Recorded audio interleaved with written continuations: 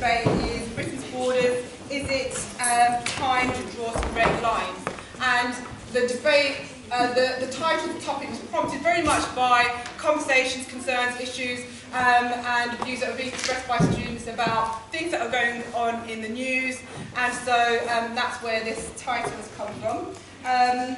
We have two speakers. We have Keith Fraser, who couldn't join us for our hostings event last year, but who is able to come and talk about his position on immigration broadly, the refugee crisis, and perhaps make some comments on some of the more recent kind of announcements made by the Prime Minister this week.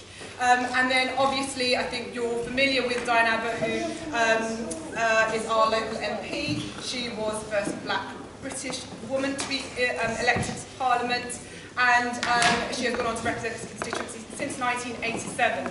And in the last general election, she improved her majority by about 24,000 votes, I think. So she did exceptionally well in the last election.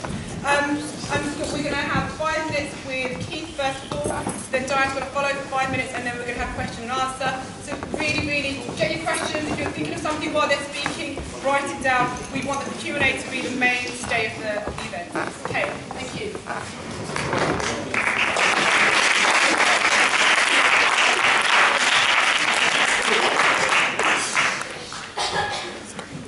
Good afternoon, everybody.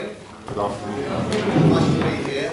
It is actually an honour for me to be here, and I'm very sorry I wasn't here the last time. I know you perhaps didn't miss me. Never mind, that's fine. But no, it is a real honour to be here and to take part in this debate, and it's very much an important debate. So, Britain's borders, are they a breaking point? Well, are they? Who thinks that they are? How many of you? And let's see some hands to see if you think Britain's borders are a breaking point. Okay, well, that's fair enough. Okay, well, it's interesting because if you ask pretty much the whole population which issue is most important to them, they'll likely say, or certainly, one of the big topics that they will talk about is immigration. Now, I myself, and as do UKIP, by the way, believe in positive immigration, where people come to this country to live, contribute positively to society. Immigration, as you know, is a necessary thing for all societies in order to move forward and to flourish. And where would this country be without immigration? But there is a balance. What we've seen in the last 20 years is a huge increase in net migration to this country. Why? Well, that is largely down to our membership of the European Union. One of the tenets, the central tenet of the European Union is freedom of movement, which means that Britain's borders are open to 27 other countries within the European Union to which we are a member. 500 million people. That means they can come to this country to live, to work, regardless of criminal record, regardless of job skills or health record. That is actually a fact. Now, I'm sure you've all heard about the housing crisis in the UK, or our health service in short of funds, or that there's a lack of school places. Well, you guys are lucky you got a place, by the way. Because many of you here who I know study maths or economics, but will know that because open door policy, which we have, currently being a member of the European Union to 27 nations, we have no accurate idea, or estimate even, how many people are coming from one year to the next. Now I say you can't plan a wedding unless you know how many people are going to come. Can you? No. Yeah. Someone said yes. Okay, well we can debate that for a minute. So I ask you, how can you plan for budget and budget for services when you simply do not know, and we don't, how many people we've got to cater for? You simply can't. And the government has claimed it wants to get net immigration down to tens of thousands, and it's failed. We know that because it simply can't.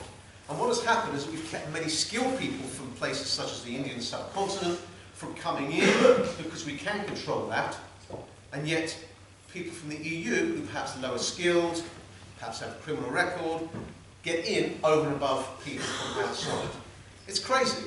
We need doctors in this country, and when I was growing up we had a huge number of doctors from the Indian subcontinent. But now, Okay, we have to take preference over people perhaps with less skill, criminal record, etc., from inside the European Union. It's a crazy policy and one that will weigh heavily in the forthcoming referendum in the European Union. So when you queue, next time you queue for more than 4 hours in the A&E of a hospital, or need an operation, or you know children who are struggling to get into a school of their choice, one of the reasons, not the only reason, one of the reasons is due to uncontrolled immigration. Okay? Now last year we had a net migration figure of over 330,000, which is a 5% increase. And if our population continues to increase at such a rate, how can we expect quality services? Let's do a mathematical test here. If, let's say, I've got a hypothetical country of 1,000 people, and I've got a budget of £1,000, how much is that a spend per person? £1. And if our population goes up to 2,000 people, and we've still got £1,000 to spend, how much is that per person? 50p. So of course, migration has an effect on the quality of services and the amount that we spend, because you spread yourself thin. And then we have further problems in Europe, in the form of the migrant crisis. Last year we had 1.5 million people cross into Europe. We got migrants trying to force their way into Calais, from Calais, I should say, and Dunkirk, while being housed in squalid camps, fleeing poverty and war from Africa and the Middle East, paying people smugglers to get to these shores and cross dangerous seas. You know, we are a wealthy country, and it goes without saying that we have to help people. You know, we are human beings, after all. And what does the word human being mean? The word human being means, if you turn it around, it means being human. So that means we have a responsibility to be human. But as I've said earlier, there is a balance. And we have to help those who need our help, whilst also not giving the message that we are a bottomless pit, because we are not, and we simply cannot do it alone. I mean, when you look at the people fleeing from Syria into Europe, why don't we question the fact that 1.5 million refugees have found their way into Europe, where cultures are different, political system is wholly different, our language is wholly different, and general outlook is different, while fellow countries in the Middle East, such as Saudi Arabia, Qatar, who have enormous wealth, have not taken one person. We need to question that. You know, in the last year we've seen over 1 million migrants from Syria, Eritrea, Iraq, Iran, get to Germany, fleeing war, some fleeing poverty. But there are some who see Europe as an economic hub. You know, I've got a few more minutes, I'll be very quick. 1 minute. 1 minute. Okay, look. I thought I was told I had 10 minutes. Yeah, sorry, yeah, you were in Okay. Look, we know that there are problems with the current migration crisis. We have gender problems because 90%, 65% of migrants coming to Europe from these countries are male. A considerable number of them are 18 and under and unaccompanied. So we have gender problems.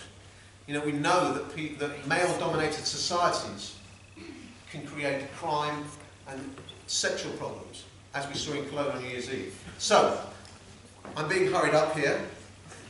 You know, there is a debate on Europe, there is a debate on immigration, and we have problems with regard to culture, faith, and demographics.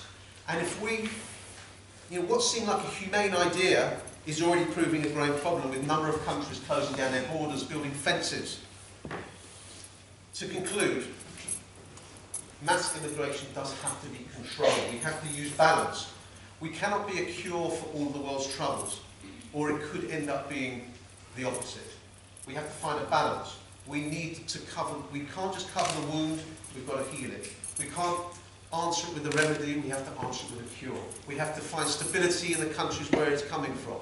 We have to deal with the people smugglers. We have to ensure that wars are ended, poverty is ended, and we have to unite with all the Western powers and forget about power, money.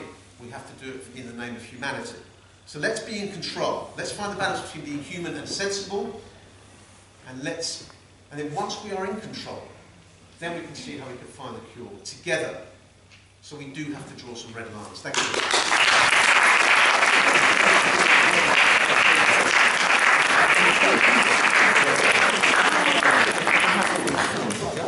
Okay, let's go to Diane. Okay, I've only got 5 minutes. First of all, let me say that I'm proud to say that here in Hackney, North and Stoke, Newington, in the general election last May, we had the lowest UKIP vote in the country.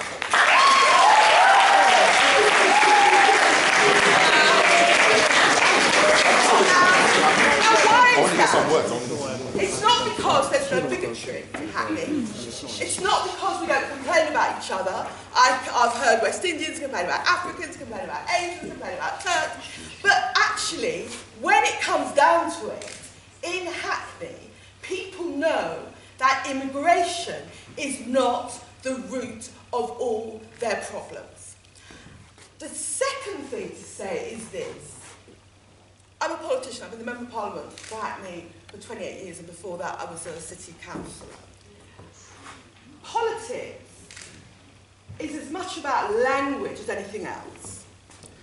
And one of the things which makes this debate problematic is that as long as I have been alive, actually, immigrant and immigration in the British political discourse has been a euphemism for race and the other. Now, some of you will say, well, it can't be about race, it's all about Eastern Europeans. I say to you, when you go home, Google Punch, which is the name of a magazine in the Victorian era, and Google the Irish. Every single thing that is said about white Eastern Europeans today was said about the Irish in the Victorian era. Everything.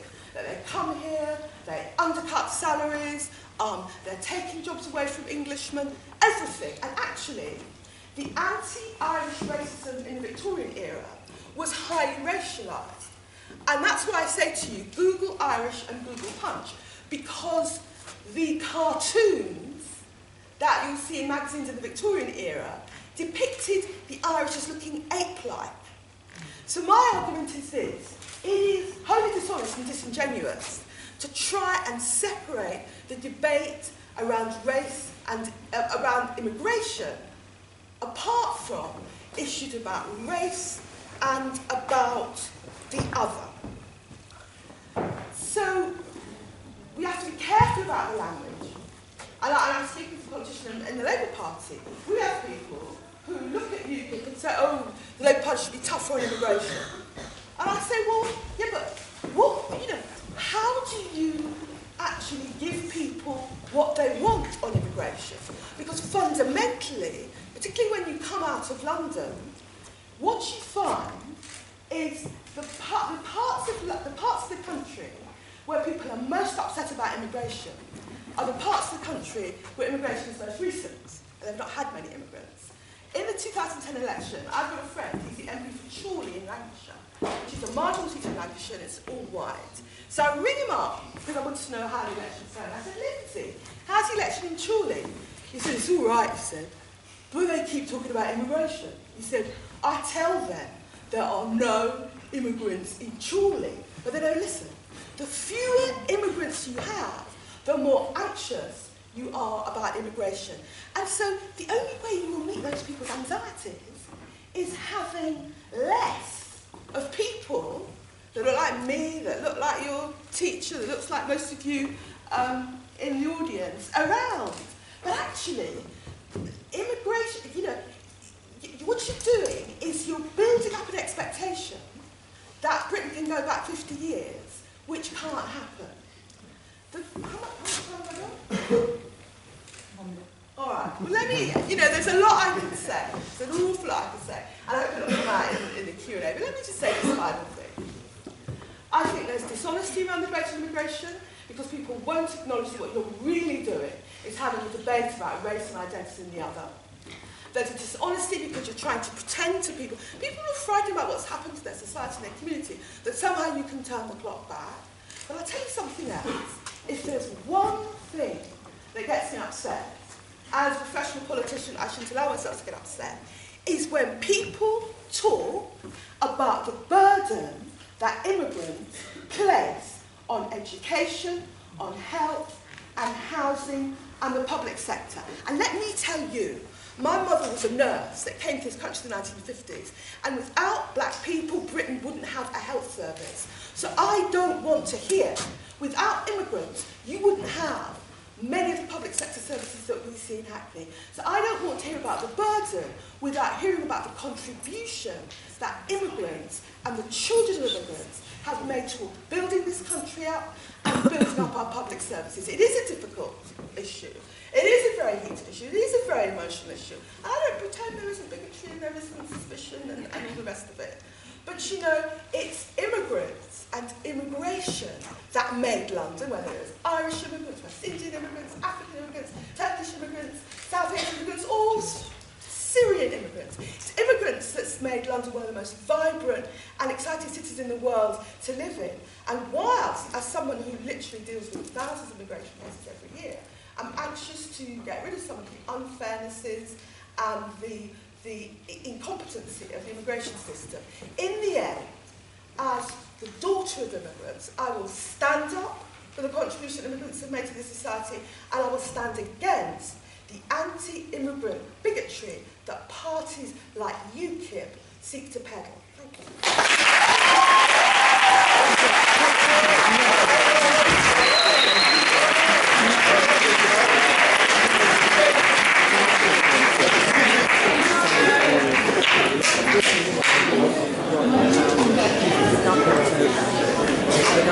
Okay, so I'm going to give 1 minute to rebut some of the things that Diane said, and then we'll open the floor to questions. So please get your questions ready. You've got to do quick tweets of questions. Okay, the first thing is, no one said it's all about immigration. I said it's part of a problem when it comes to services. Okay, when you're not in control of your own borders, which we're not, we do not know how many or who is coming into this country from the European Union. That is a fact. And Diane's party, Ed Miliband, said at the last election we have to get immigration down. Why? Because it is a genuinely worrying thing. Okay? We need immigration, but it needs to be controlled, not uncontrolled. Okay, so to say that UKIP is against immigration is wholly incorrect. The other things you talk about race and so forth. Diane, I don't need to remind you the amount of times you've said things about the white population, which have not gone unnoticed, about white people wanting to divide and rule, etc., about black mothers being better mothers, or whatever they are, etc., whatever it was. I don't want to be misquoted, so I apologise. However, okay, go to the Earth election. If that's not a question of race, what is? So I don't think we should be hypocrites. Okay, if you're complaining about so-called racist ideology, you've got to put up. Okay. You've got to put up. Now, the other thing is, with regard to Eastern Europeans, okay, no one's saying that we don't need people coming in. We do, but we have to look at the skills we need and then be in control of who comes in. It's very clear. Okay, Diane sent her child to an elitist public school costing £10,000 per annum. Okay? Now, with respect, Diane, when your son was about to go into secondary school, you didn't apply to a school. You didn't apply. All right, maybe you did, but you sent him to an elitist school costing £10,000 per annum. At the end of the day, okay, what experience do you have about being on a waiting list, about overcrowded classrooms? You can't speak like that. And also, you've never been in the private sector. You've never been in business. The fact of the matter is, if you want to plan a business, you have to plan your turnover, you have to plan your expenses. And when we don't know how many are coming in or who's coming in, we cannot plan. Okay. All right.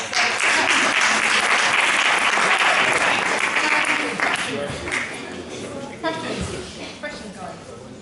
Don't be shy. We haven't got long. Okay. It's Natalie, isn't it? Yeah. Keith. I don't think the reason we bring people from outside the UK to get skills is because they're seeking a better life. So I don't really think we're going to need to choose. Can you speak up a bit? These hearing aids are bad. They're NHS ones.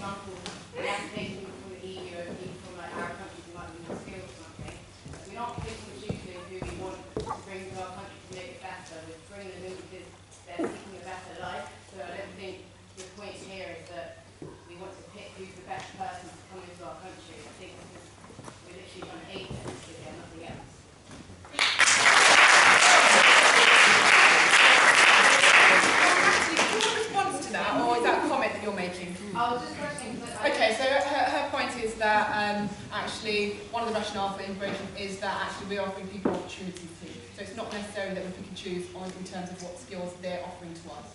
Well, look, you're absolutely right. But at the same time, you have to understand that while we have a policy being in the European Union where we have an open door, okay, you have a considerable number of unskilled people coming in. Okay? Now, when you have, what's happened over the last few years, you have unskilled people, let's say, doing a certain amount of hours a week, work for low pay, and then they're able to come in and claim housing benefit, child benefit, etc. That is actually not really useful to our country. We need skills, we need doctors. When I was growing up, I used to go to a doctor, there was often a doctor from India. Now, what we've done, we've stopped a number of people coming in from the Indian subcontinent because we have to let people from other jobs coming into the EU as part of our immigration policy. It doesn't make sense. Immigration is positive when it, of course, when it positively contributes to our society, and that's what we want. Okay, Diane, back to you. Look, this is an important point. One of the problems around the debate on immigration is there's a lot of muddle. The people that people broadly think of as immigrants, actually in some cases quite separate groups of people. On the one hand, you have refugees, like the people that are coming from Syria, like the little boy we saw dying on a beach in Greece. And the point about refugees is we cannot choose which refugees we take. We have legal obligations under the European Convention on Human Rights. And I think it's wrong to muddle refugees, who we have an absolute legal responsibility to, so long as they've come here legally and so on, with other forms of migration. But that's the problem of the debate. Then you have economic migrants that come here to work. Now, actually, the idea that we have an open door policy, I'm the MP for Hackney and Stoke Newington. I've just come from Parliament. I have an office full of the immigration cases that I deal with. The idea that anybody from anywhere around the world can just walk into this country is a myth. It's a myth. I have people who've waited years and years to have family members join them. I've had people who've been turned down because they want a family member to come from a wedding or a christening. Actually, from the European Union, it's a myth. Let me complete. I didn't interrupt you. It is a myth. People talk about an open door, but it's not an open door. A lot of my work, if any of you ever want to come and do an internship with me and come to my advice session, you'll see for yourselves that it's a myth that there's an open door.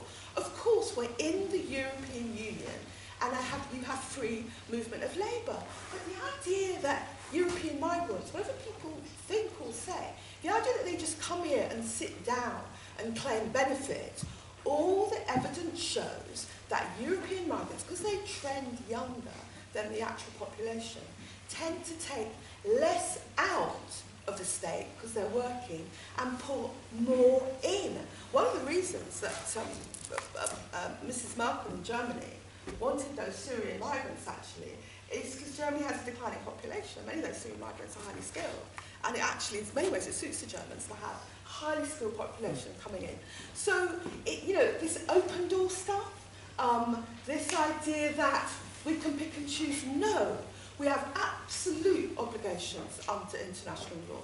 And just a word about my son. Yes, indeed, I sent my son to the City of London. That was 15 years ago. None of you will remember what secondary schools were like in Hackney, particularly for black boys 15 years ago. If I had to send my son, and I applied to them all actually, I also applied to some in Islington, but if I had to send my son to school today, I would happily send him to Stoke Newington, Mossbourne, and any of a range of secondary schools in Hackney. That's all.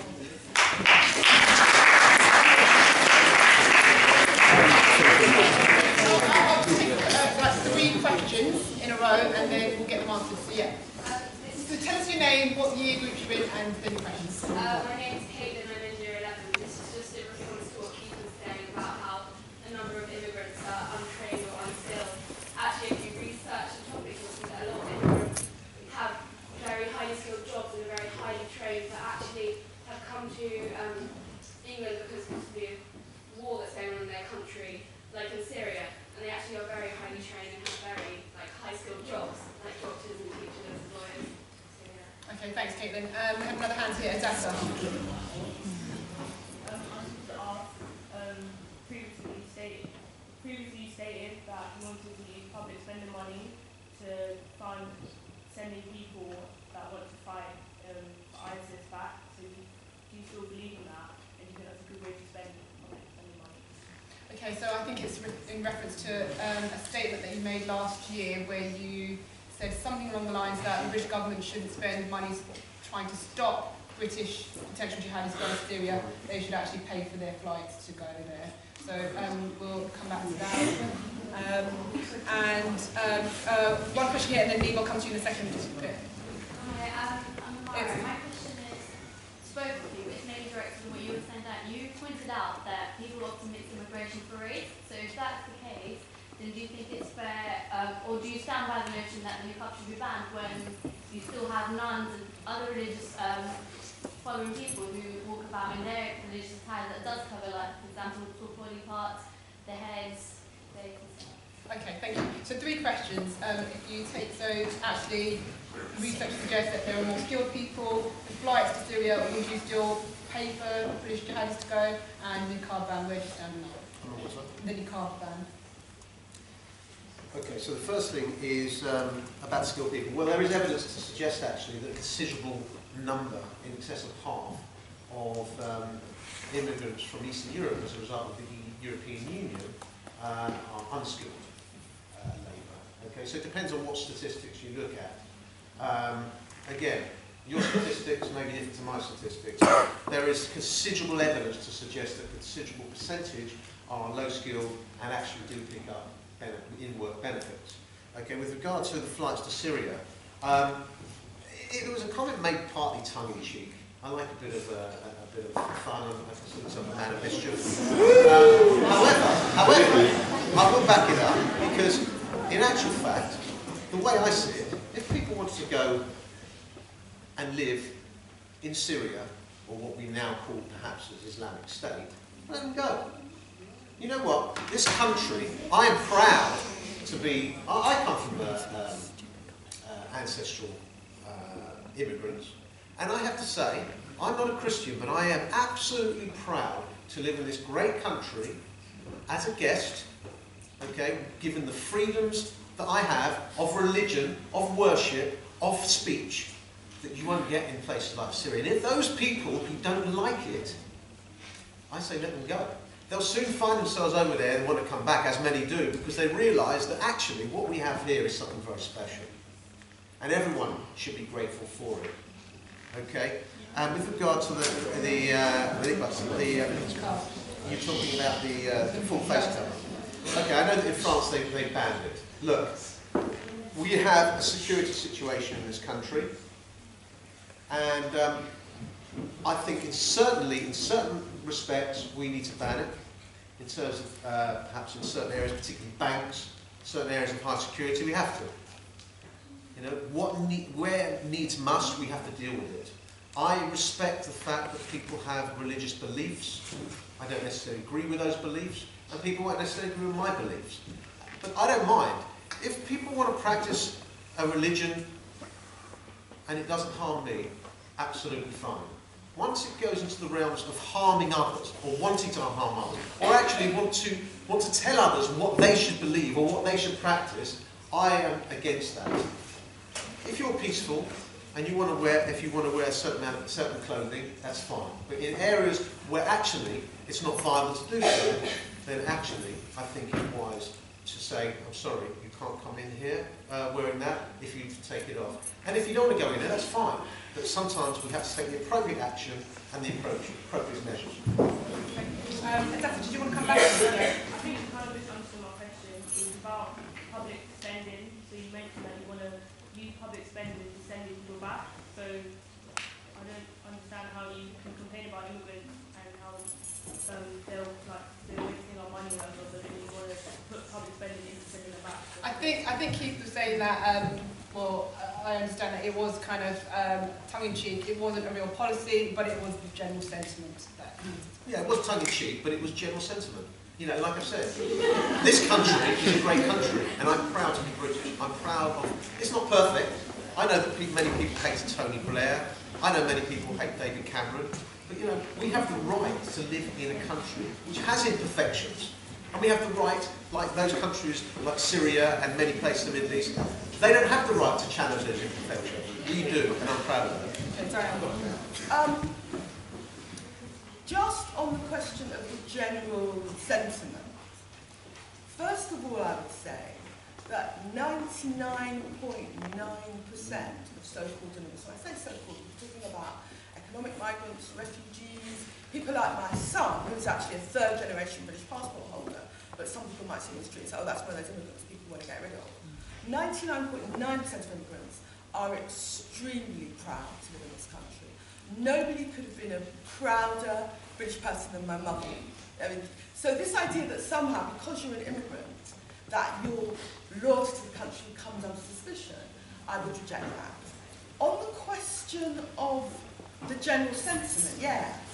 I saw a story in the paper this morning about a 10-year-old boy in school, and he wrote an essay, and in the essay, he said, he's 10 now, he said, I live in a terrorist house. So the police came to interview him. Actually, he couldn't spell, and what he meant to write was, I live in a terrorist house. Now, that general sentiment that Keith is talking about is leading to communities and individuals and children as young as 10 being harassed, and it's wrong. The Muslim community is not the enemy within. If we are concerned about ISIS, if we're concerned about international terrorism, we need to look at the background to that, and I think it's widely acknowledged that some of the Western intervention in the Middle East have made the Middle East more dangerous than it ever was. So the general sentiment, in my view, that in some sense is for people of Muslim background, maybe people of black background, I don't know, to prove their loyalty to the country is one I reject because it's insulting and it's wrong. And as for the niqab, I do support people's rights, by the way. It's a free country. You know, one of the reasons I'm trying to British is that all things being equal, we are a free country. So people have the right to wear a niqab, and they have the right to wear the thing that you will find in some Jewish schools, the little halukah. So that's all part of your rights as a British person, it seems to me. Right. I do want to take some more questions, and then perhaps we can incorporate something into the next set of questions. Okay. So I'm going to go to Neve, the young man there, and then Abdul Khan. Neve.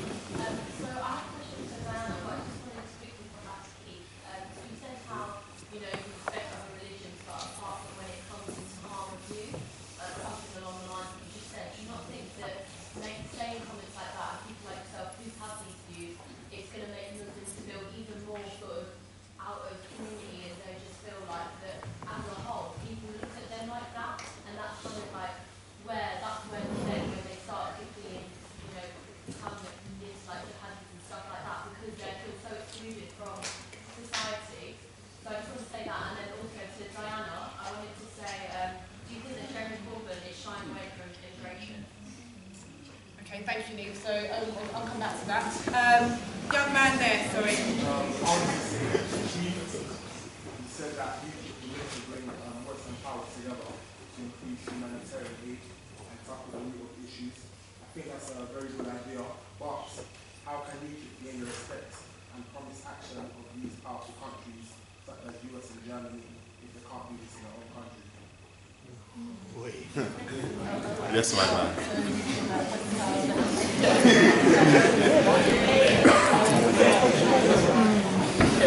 Sorry, I'll take one more question. Sorry, I didn't catch your name. Bruce. Chris. Sorry, Chris. It's a real name, You do look like a Bruce. Okay, Abdul Khan.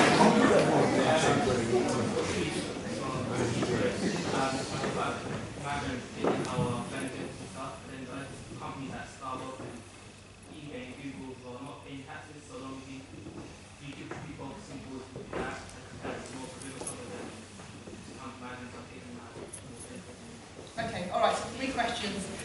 Is the land used by yourself and UKIP actually going to result in more alienation and isolation that felt among Muslim communities?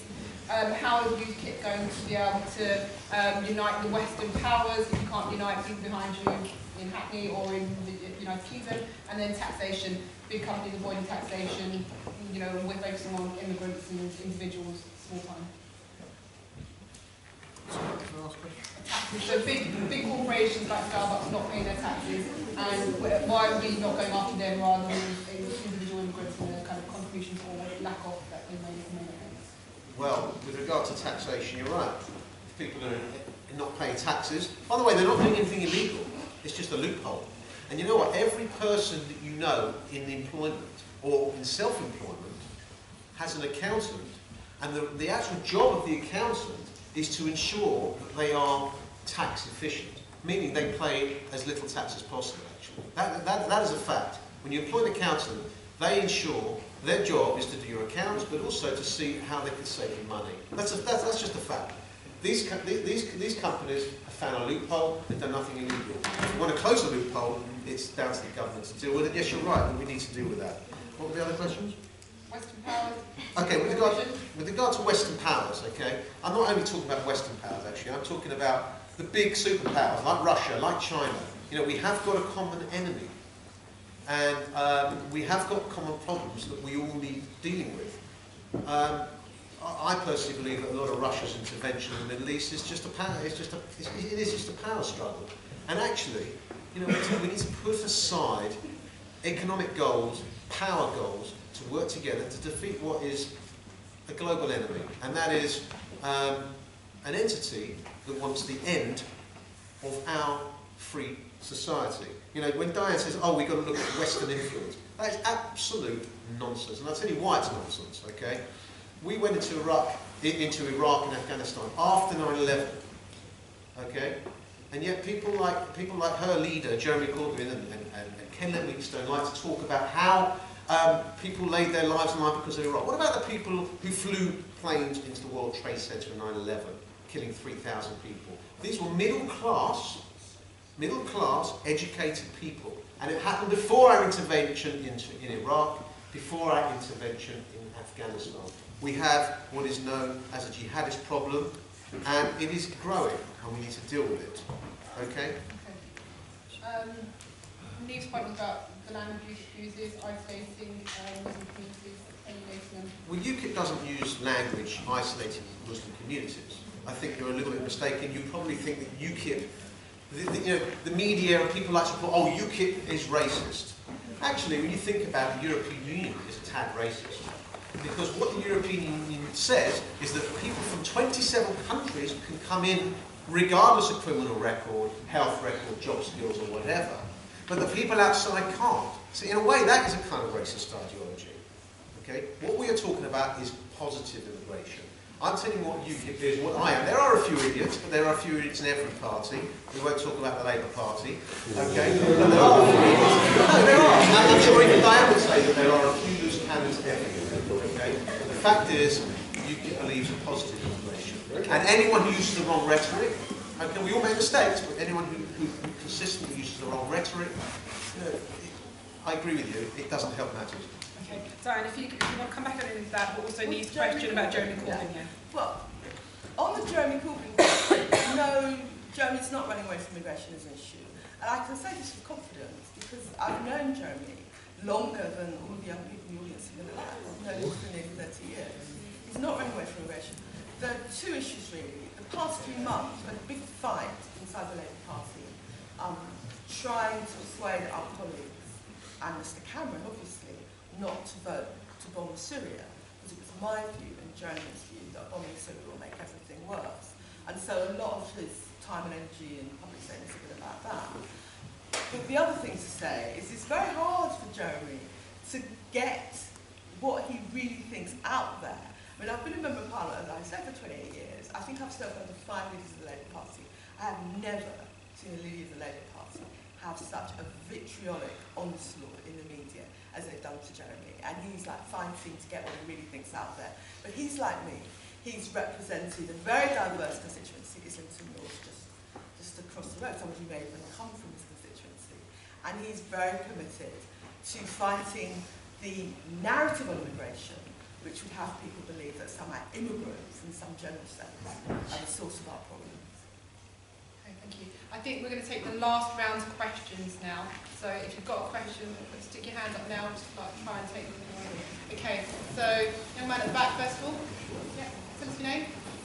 I'm Shay.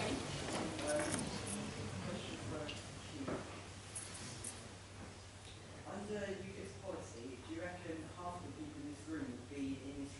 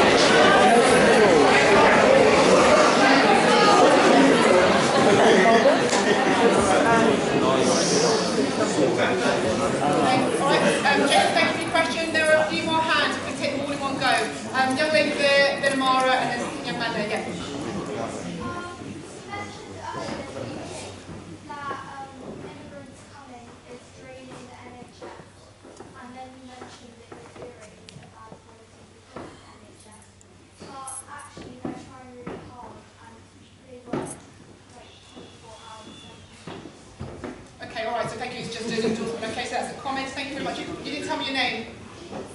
Layla. Thanks, Layla. Question just above you, and then. I was just wondering, you keep talking about the problem that we're not getting enough skilled doctors in the country.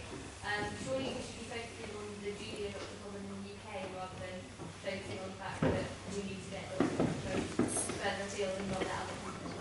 Okay, all right, thank you. Your name? Martha, thanks, Martha. Have you asked a question already, Mara? Yeah, I'm sorry, I'm going to take it, sorry. Young man here. Hello, my name is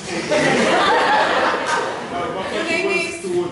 Kobe. Kobe, hi Kobe. And Keith, you mentioned how with the uncontrolled immigration problem that you said there's a strain on the national services.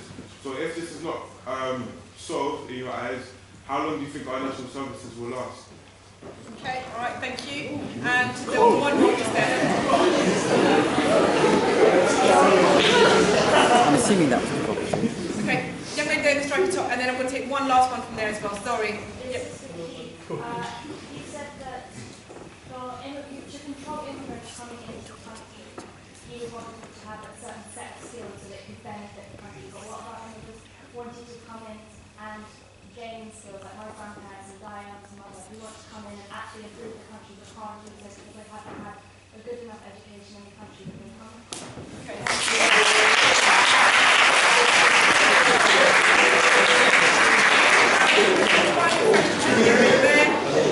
Tell me your name. Emanuela. Emanuela. Okay, go for it. You described the Muslim community as Islamic State, and I remember you said something about isolation. You said that UKIP wasn't trying to isolate any community or something like that. But using the term Islamic State does alienate them and it does offend them. So what is the point of using that within your speech?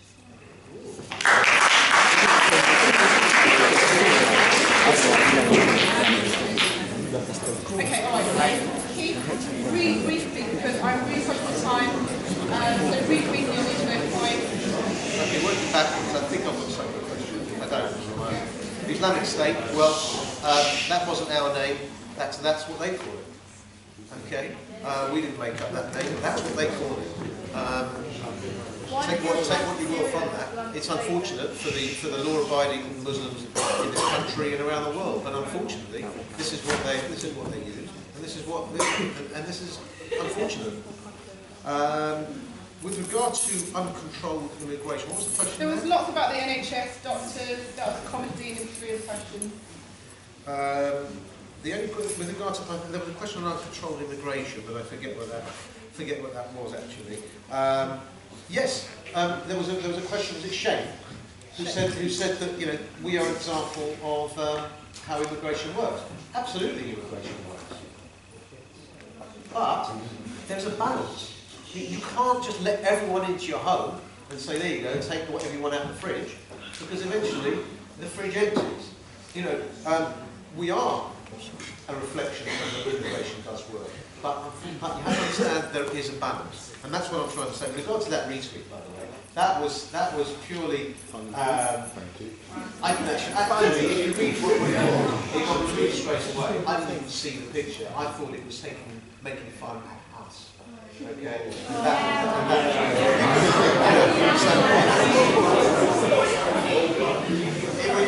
I started making fun of us. And that's what when someone pointed out that it wasn't that, it might not be that. Okay. Was there any other questions? Yeah. Yes, sorry, yes, you've got a good question. Yeah. So my question was COVID. Yeah. All right, let me answer your question, okay? I've actually had conversations with people very high up in the British Medical Association, and they've actually told me that the NHS, in its current situation and the way it's going, will be finished within a number of years. Okay? Not only because of immigrants, but partly because we have too many people to cater for and not enough resources. Okay? Now, of course, we know there is wastage in the NHS. We know that there's a lot of problems and about mismanagement. It's not only about immigration. I repeat, it's not only about immigration. Don't let Diane say to you, oh, we use this thing. It's just one section of the argument. But it goes without saying we've already discussed, if you've got 1,000 people and you've got £1,000 to spend, you've got £1 per head. If you've got 2,000 people a year later and the same budget, you've got 50p per head. It's just mathematics and economics. And so yes, with regards to what you're saying, our services, our public services are under threat. Okay, Shane, do you want to just come back on that, and then afterwards I'm going to ask the closing remarks from both of our speakers. Shane, really quickly.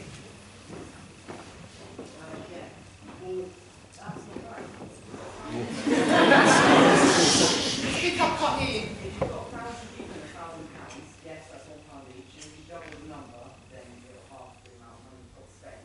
But money's a concept, it's not an actual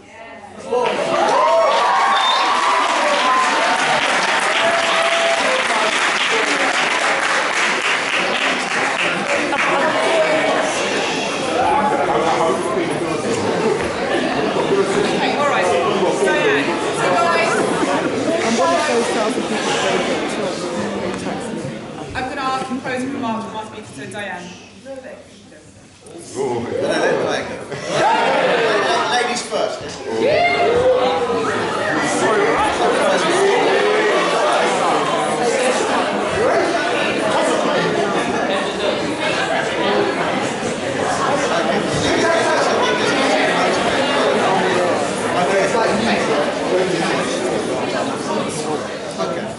Okay, final comments. Look, it's an emotive issue. And look, I just want you to not confuse the fact that we're talking about immigration and say, oh, racist. Oh, you're blaming immigrants for everything. I'm not. I would never do that. Genuinely. Okay? You believe me or you don't have to believe me. But I would not confuse the argument. But knowing something about economics, I studied economics, I studied mathematics, and I've been in private sector, okay? Unlike some people. Okay? But no, you have to understand. It goes without saying, there is not a bottomless pit of resources. And we have to manage and care for those resources, like the environmentalists and the Greens tell us, carefully.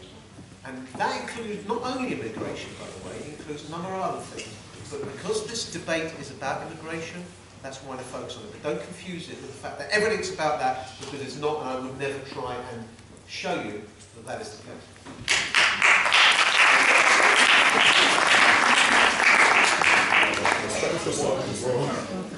Okay, just quickly. I've tried not to come back on everything Keith said. I think you said I've never worked in the private sector. Is that what you're saying? Have you worked in business? I've worked in the private sector. Have you been in business? All right, it was obviously a mistake to come back. Let me just say this. Immigration is a very interesting issue for students of politics, which most of you are, because it is as much about emotion and myth as anything else. And I just want, in closing, to touch on two myths about immigration. One is one which Keith kept coming back to, that the numbers of immigrants are in some sense a burden on our social services, the NHS, schools, housing, and all the rest of it. And I think it was the Royal College of GPs who said, you are far more likely to go into a hospital in this country and be dealt with by a nurse or a doctor or a technician who is either an immigrant or a child of immigrants than find yourself behind an immigrant in the queue. It is simply not the case that immigrants and people of immigrant descent are an absolute burden on our public services, because what you have to put on the other side of the scale is the contribution they have made since my mother first came to this country in the Second World War and continues to make. The second myth that I want to deal with is when you hear, and sadly you hear it from some Labour people actually, that immigrants are here driving down wages. It's because immigrants people can't get jobs, they're driving down wages. The truth is that the cause of low wages is predatory employers, globalisation, which is something we will debate at another time, a lack of protection in the workplace, and employers taking advantage. Immigrants do not cause low wages, employers cause low wages. And people concerned about that issue are well advised to focus on the real issue, which is exploitative employers. And finally, let me say this. You know, it is, I mean, it's great that you've had this debate. Your teacher told me that's what you wanted to debate. But it is regrettable that we're spending so much time debating the myths and bigotry around the issue of immigration when there are real issues facing people here in Hackney. There's the issue of housing. I was able to buy my first flat on my wage keys when I was 28. A lot of you will find it impossible, even on a good wage, to even actually pay rent in a shared flat in Hackney, let alone buy anything. There's a huge crisis of housing in Hackney, which means that people your age, even if they get on and get a decent job, and some of your teachers as well may find themselves having to move quite far out of London to be able to afford a house. There's a crisis in the health service, not caused by immigrants, but by Tory privatisation and Tories not funding it properly. There's a crisis about jobs, and there's a crisis you see internationally, the biggest refugee crisis since the Second World War. We have a legal obligation to those refugees, and we should help them. If there's only one thing I would say to you is, one, don't believe the myths, because they are myths meant to whip up people's fears of political advantage. And secondly, there are so many important issues facing us, and it's important to debate those and understand those and push politicians, including myself, forward on those. And finally, absolutely finally, daughter of an immigrant, represent one of the parts of the country with the biggest immigration population per head, part of the country which immigrants have made and improved and enhanced and made so interesting and exciting to live in. And if I'm the last woman standing, making the case, the positive case for immigration, and fighting the myths on immigration, I will be the last woman standing, and you have my promise on that.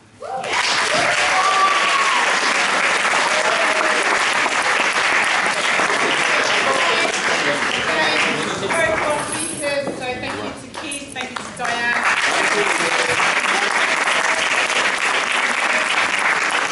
There is another debate in 2 weeks' time. We're talking about Jeremy Corbyn's boy's big brother coming in, and he's going to be talking about global warming, and he will be debating a professor from University College London. So look out for that. But again, thank you very much to